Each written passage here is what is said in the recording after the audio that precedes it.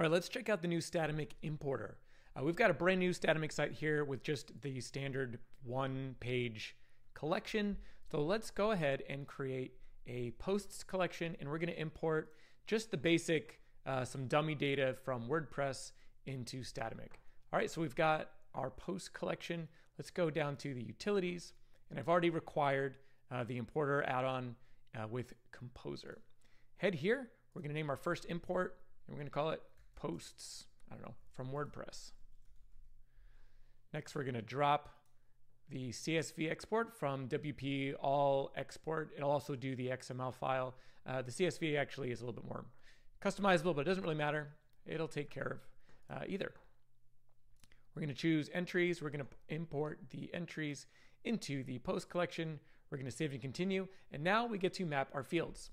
So title, we're going to take a look at the data from that CSV file and say, all right, this looks like the title. This looks like the content. We've got an author field here, and it's related to the email address of a user. We'll create missing users. Template, we're not going to worry about that. Slug, we are going to find the sluggiest thing that we've got in the data, which would be this.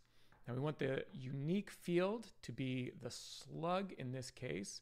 And then we're going to go ahead and hit save and run. Boom. Done. We're going to go to our collections.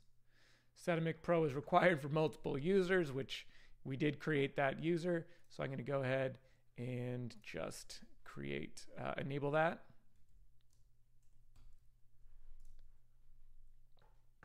All right, we'll dismiss that little nag banner. And now you can see we've got 27 posts here.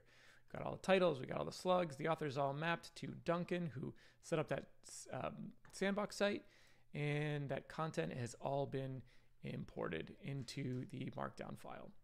Now you can go ahead and configure your blueprint ahead of time and create all the different fields you want and field types that you want mapped to all those potential fields coming from your import. But that is really as simple as it can be.